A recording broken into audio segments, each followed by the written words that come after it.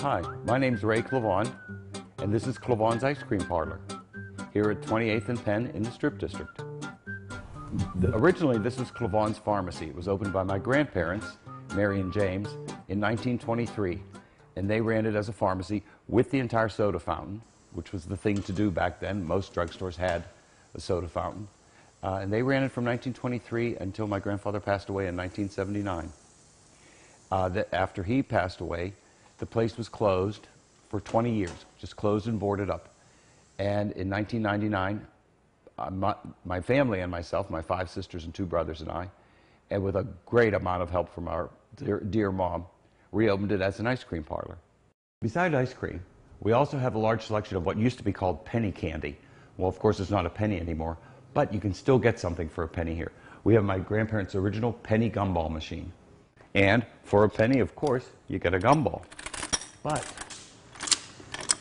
oh, purple one.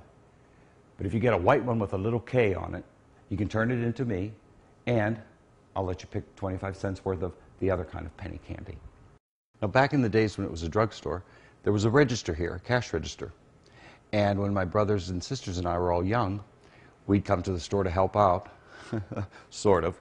And my grandfather, bless his little heart, had a great idea, built this little shelf, which now has to be 65 years old, to fit right on here so that we could stand here and help learn to count change and push the buttons on the register and make change for the customers. Such a thoughtful guy. When you visit, you'll be able to see a lot of the old pharmaceutical bottles as well as some of the things that my grandparents sold over the counter. And when you find out what this little thing is, I think you might be surprised. I sure was. And check out the phone booths. The light still works, the phone doesn't, but the light still works.